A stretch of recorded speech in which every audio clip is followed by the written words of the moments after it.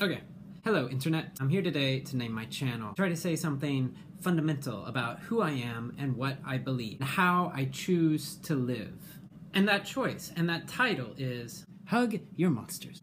Hug your monsters. There's this thing with monsters where we see them as monsters and then we tend to very much want to run away or to kill them. And then when they don't die, to kill them again. Because, I mean, if at first you don't succeed, then try staking them in the heart, shooting them with a silver bullet, setting them on fire. Decapitation often works, but not always. Because the thing about monsters is that, for the most part, attempting to kill your own fears or demons never really works. Which is why horror movies get it absolutely right when the monster doesn't die the first or the second or the third time you kill them. You can't kill your fear by killing it. At some point in my life, I realized that my very favorite art tended to be about monsters. And my favorite version of my favorite kinds of art about monsters tended to be the versions where they didn't kill the monster. Or at least not all of them, or at least the whole point wasn't just to kill the monster. Maybe because the monster was the hero, maybe because the show had some more nuanced view of monsters besides to kill, kill, kill. Either it was told from the monster's point of view at some point, such as Angel, or Frankenstein, or Beauty and the Beast, or over the course of the story, the previously simplistic take on monsters, monster bad, kill monster, eventually grew more complicated, more nuanced, more interesting,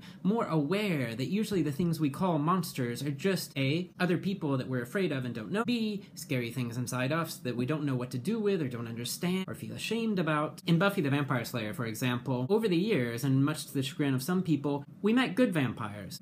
Good demons. We met, in other words, the other. The other out there, the other in here, and what we discovered was, hey, monsters are people too. What we learn from those kind of stories, my favorite kind of stories, what I love about these stories is that they teach empathy for even our worst fears, our worst faults, our worst flaws, our worst biases, our worst prejudices. And in so doing, they teach us how to connect with the things we don't understand, rather than react in the fairly common human way of reacting, which is, thing I don't understand and so fear, and so now you must die, oh god, why won't you die? Which, you know, is less smart in the long run. I mean, the monster's always gonna come back, as long as your best plan is kill the monster. As a storyteller, here's the thing about monsters I always come back to. I would rather my characters not so much kill their monsters as listen to them. Maybe give them a hug. Which isn't to say that all our problems and all the monsters in the world, metaphorical or literal, can be solved by just giving them a hug. It's not simply about loving your monsters or trying to live the way the monsters in your life or in you want you to live, but it is about seeing and connecting with the monsters, the ones out there, the ones in here. Because yeah, monsters are people. They live inside you, and they live inside me, and they live inside our institutions.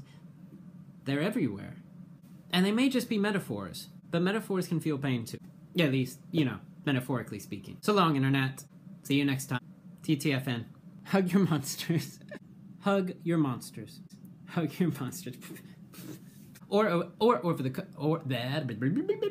Okay, I'm gonna talk at it, so I sound loud, but I'm just talking to the thing. Because I just thought I'll make a little thing that's like, oh, if everything looks different, because I'm at my sister's house for like post-holidays, so that's why everything looks different than where I usually am, which isn't here, which is in London and England in my flat. So that's this. That's a cool poster back there.